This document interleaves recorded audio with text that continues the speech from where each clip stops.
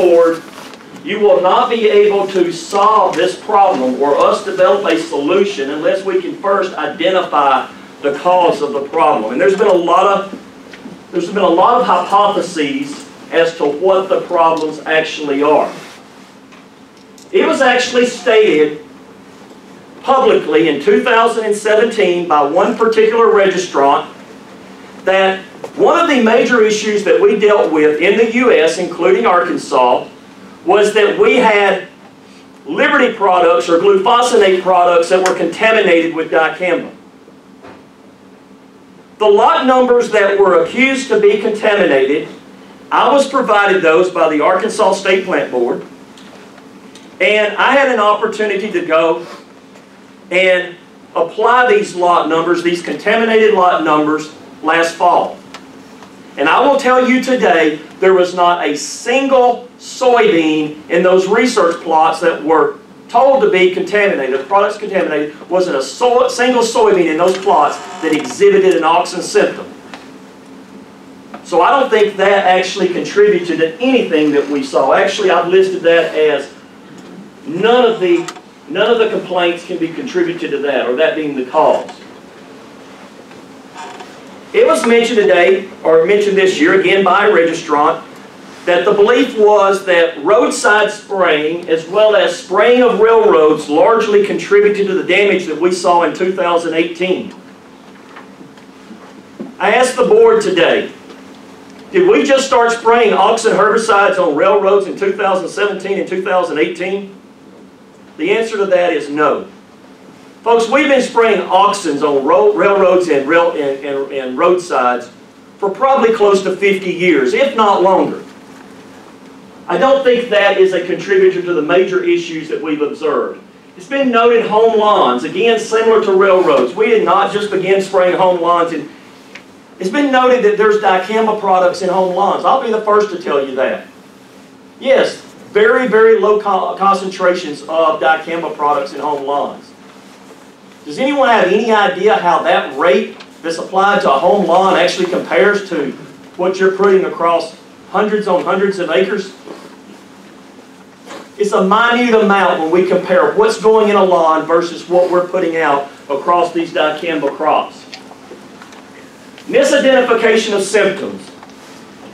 I've even had individuals say that I have no idea how to identify Dicamba symptoms, and there may be some truth to that. But I'm hoping that's not the case. Folks, have symptoms been misidentified? Absolutely. I'll be the first to tell you that. But that is not the cause of us having over 1,000 complaints in 2017 and 200 complaints in 2018. Tank contamination. I think this is a minor contributor to the overall incidents that we're dealing with. Does it occur? Absolutely. Physical movement and drift. Every herbicide moves. In this label it says the wind needs to be spraying 3 to 10 miles per hour. You will get movement. I think that's been a minor contributor to the overall damage that we've observed. So with that, what I'm going to call secondary movement, which is going to be water movement and dust, and you see I've 1% total between those. I contend today, and I'm going to show you some evidence that I believe that it's the atmospheric loading of Dicamba, especially in areas in which we've had heavy use of that herbicide, that has contributed to the landscape damage, and it's the function of volatility that we're ultimately dealing with. Now I want to take you back, and many of you have seen this before, some have not, but we conducted a research trial in combination with some registrants, and I apologize, but there's only 6 locations here. There was actually 9. I never got access to the other 3 sites, but at the end of the day, there were 9 locations that looked at answering this question: are the new formulations improved over older formulations? And really the older formulation, or the oldest, the one that we all really wanted to compare to, is Clarity. This is the DGA salt, and it's the same as Extendamax, except Extendamax has additives to it called Vapor Grip to lower the volatility. And when we look over the 6 trials that I'm reporting here, the conclusion was we saw no difference in these trials in terms of the volatility of Clarity, BSF product Ingenia, and the Monsanto product at the time, Ferris product, Extendamax. Folks, there may be some difference there somewhere, but all I can tell you is in the 6 trials that we conducted in the field, these are field trials, we were unable to differentiate these formulations. So I'm going to conclude today, as fact, the new formulations of Dicamba are not improved over the older formulations, at least this formulation here, based on the tunnel work that has been conducted. That's what the evidence would indicate, the science would indicate. Now, I conducted some research at Kaiser in 2017 that also indicated that in terms of a large plot field trial. I'm not going to share that with you today. I'm going to move on to 2018. And on September the 20th, I did share this trial with you where we came in and we sprayed Extendamax, Roundup Pyramax 2, Warrant and Intact. And this is a trial that was conducted in Proctor where 38.5 acres were sprayed in the center of a 240-acre field. These are Xtend soybeans. Now, one thing I need to note, we waited for 7 days in that field before we sprayed. Because, folks, we were trying to achieve a labeled application of Dicamba. And when it was all said and done, we sprayed with a wind speed of 2.8. Now, some folks could say, well, you know, Dr. Nothsworthy, you're 0.2 of a mile per hour off of a legal application. And you'd be correct. I am 0.2. That was the average wind speed there. But I'm also aware of the fact that there was other individuals that conducted this trial Indiana, good friend and colleague Brian Young. And Brian Young says the registrar came and helped him put the trial out. And they put the trial out at his location with a 0.5 mile per hour wind. They didn't wait. They show up, they spray, they put the trial out, because the focus of this trial really was to understand the potential for volatilization. So when this trial was going out, the first 15 minutes, the east-northeast side of this field was being sprayed, and the wind was blowing from the northwest towards a southeast direction. So any deposits you would see, you would expect to be here on the east side of this field. The next 15 minutes, the west side of this field was sprayed.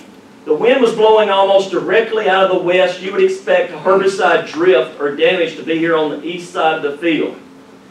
The last 15 minutes, there's actually a ditch here, a canal, and the sprayer came around and sprayed the south part of this field, and the wind was blowing almost due north. So you would expect the deposit, the physical drift, to be here on the treated area itself, the Xtend soybean. Now, I came back, and at 22 days after application, I walked around where we saw 5% damage around the periphery of where we saw 5%. I'll be the first to tell you there was damage beyond this white line you're seeing. But we walked, myself and a student, walked around and we marked the 5% periphery of where 5% damage was.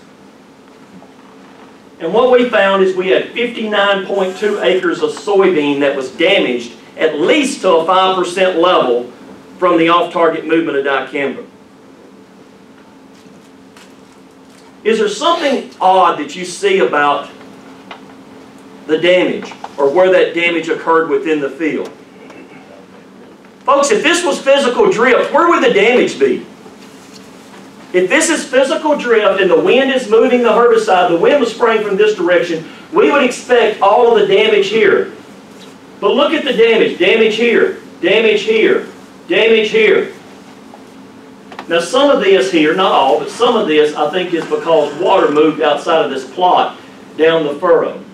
But the point is we sprayed 38.5 acres, we damaged 59.2 acres, at least to the 5% level, and I'll tell you today, the new formulations can volatilize off a treated plot. Actually, we had air samplers in this field, and they can volatilize off of a treated plot for more than 3 days.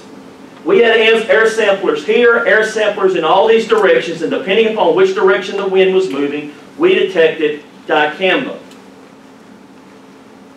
Now here is a photo of soybeans, and I'm going to set this up. One of these sides of the photo here was actually covered with a tarp.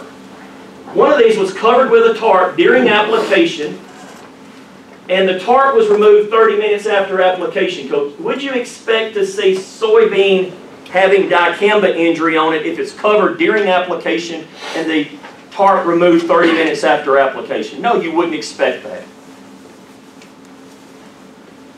This is the one that was not covered, and this is right beside it. I just sit here and drew a yellow line and a white line. This is in the same field.